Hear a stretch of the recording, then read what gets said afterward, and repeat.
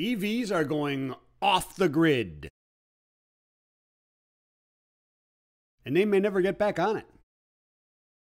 Hello everybody, Michael Vincent, Noble Logistic, News and Entertainment, Stench Free Zone, EnviroGuard, and Ideanomics.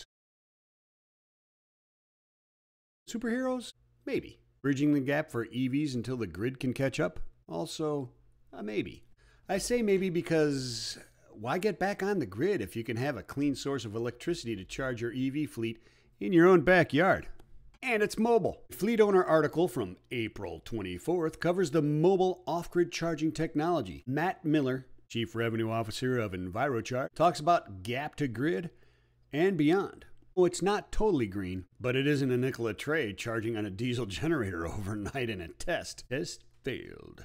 Using renewables and cleaner fuels like propane, RNG, CNG, and hydrogen, these stationary and mobile pods are providing a bridge to the future of our sustainability grid. However, considering the remote operations of many potential EV users, the technology is a gap from old to new and has staying power well into the future.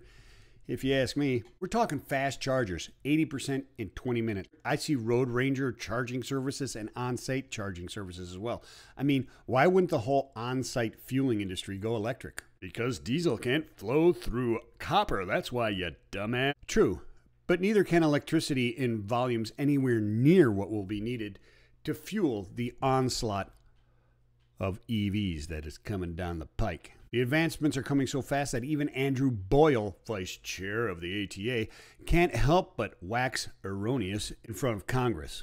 Check out Michael Bernard's article in cleantechnica.com. According to Boyle, EVs only have a range of about 10 miles and need a week to charge. From solid-state batteries to new tech creating hydrogen directly from seawater, EVs will be ready way before the grid. Baby steps and collaboration.